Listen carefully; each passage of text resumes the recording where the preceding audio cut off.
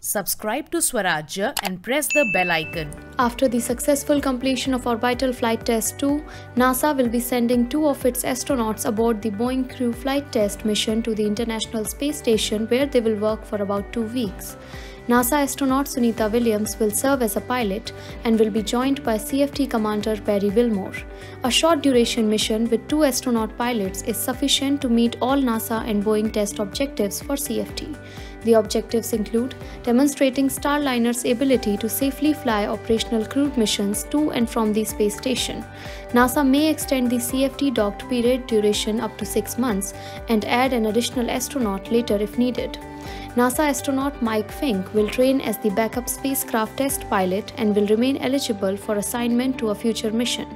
Boeing's Starliner spacecraft will launch aboard a United Launch Alliance Atlas V rocket from Space Launch Complex 41 at Cape Canaveral Space Force Station in Florida.